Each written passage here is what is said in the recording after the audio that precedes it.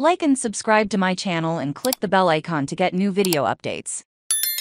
Just 2 days after Roman Reigns' defeat, fans shown no mercy and urged the 40-year-old star to target a vulnerable tribal chief. There is no rest for Roman Reigns right now. At Money in the Bank, the tribal chief of the Bloodline was arrested after 3 years after suffering a devastating loss, while his own bloodline did everything in its power to secure the undisputed WWE Universal Humiliating Champion, could soon be joined by a 40-year-old wrestler to inflict even more pain on him. Despite all his accomplishments and a record-breaking run, Roman Reigns has been subject to fan boos for his in-ring persona. Fans have often criticized him for being selfish. Now fans have been urging Damian Priest to take on Reigns and strip him of his belt. But before he can take on the vulnerable bloodline leader, Priest must sort out the power struggles that have recently plagued his own stable. The Judgment Day. Damian Priest is one of the most menacing male stars in WWE right now.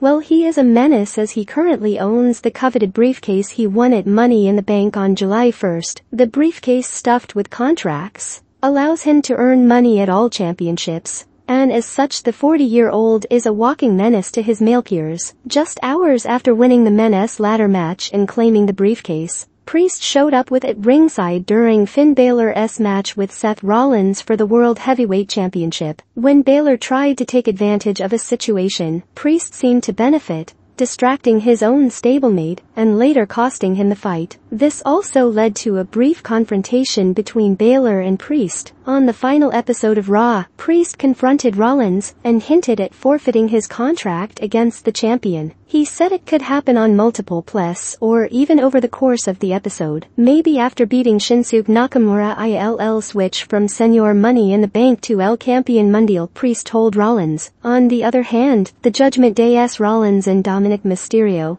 stepped up for the main event of the night. After a back and forth, Mysterio Priest, who was at